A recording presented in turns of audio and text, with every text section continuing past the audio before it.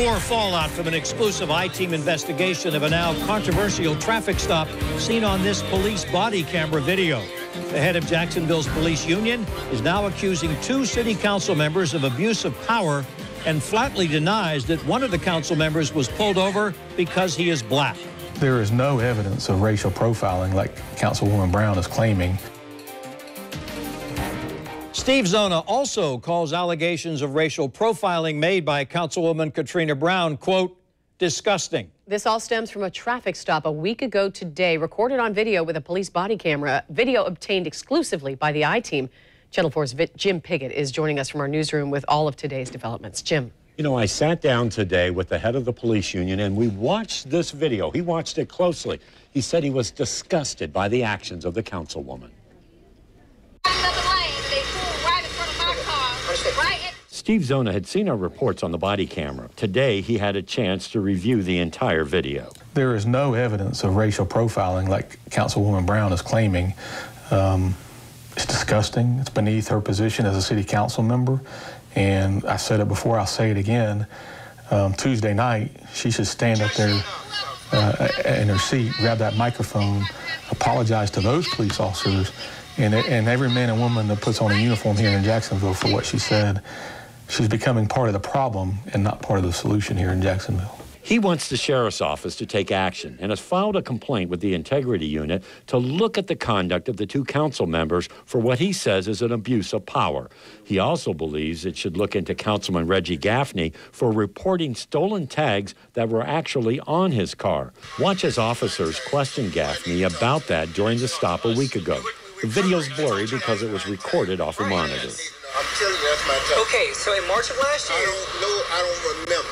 Okay. I just told you that for the last time. Maybe I did, maybe I didn't. But that's my tag. Has your tag ever been missing or anything? I don't even remember what happened last year. I don't, honestly. If I went in and reported, it probably was. It could have been another car. I got more than one car. Okay. Councilmember Katrina Brown pulls up after the stop and from her car intercedes and accuses the officers of racial profiling. But between calls for service, we're required to stay busy and to be proactive. But I can tell you right now, all the guys on my squad are professional. But you make whatever calls you need to make. Because I've already had one conversation with you and Ricky Brown, and I didn't like what you said that time.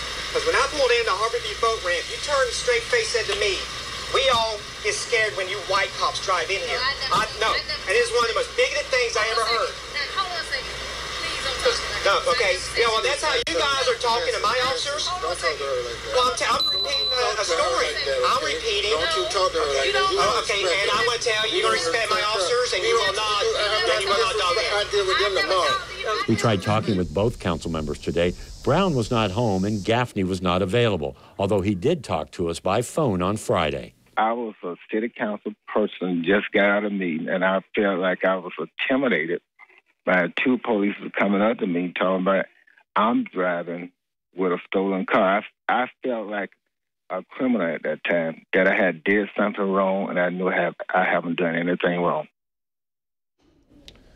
Now, we also understand that there was a white and a black officer at that initial stop, requested to see the tickets from Gaffney when that official video came out, and we are working to do that at this point.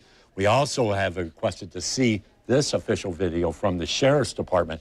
Now, excuse me, the Sheriff's Department right now isn't commenting on this, but they are conducting their own investigation. In fact, they're investigating how we actually obtained this video at this point. There are a lot more questions and a lot more answers to come from all of this. We're live in the newsroom, Jim Piggott, Channel 4, the local station.